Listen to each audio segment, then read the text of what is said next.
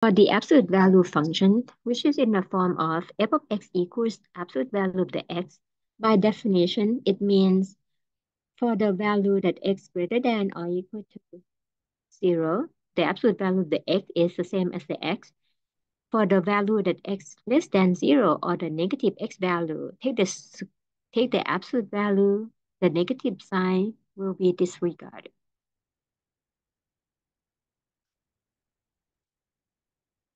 And then when we look at the graph, it is in the V-shaped form.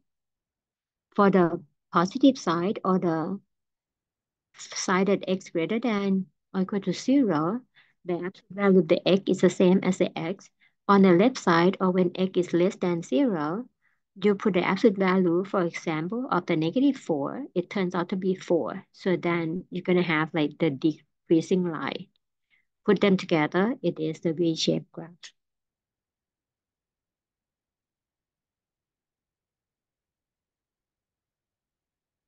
The next type of the function is the greatest integer function. By definition, the greatest integer function of the x is the largest integer less than or equal to x.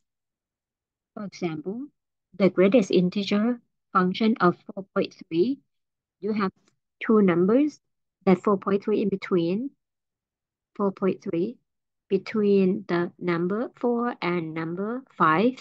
So we take the one that less than or equal to x.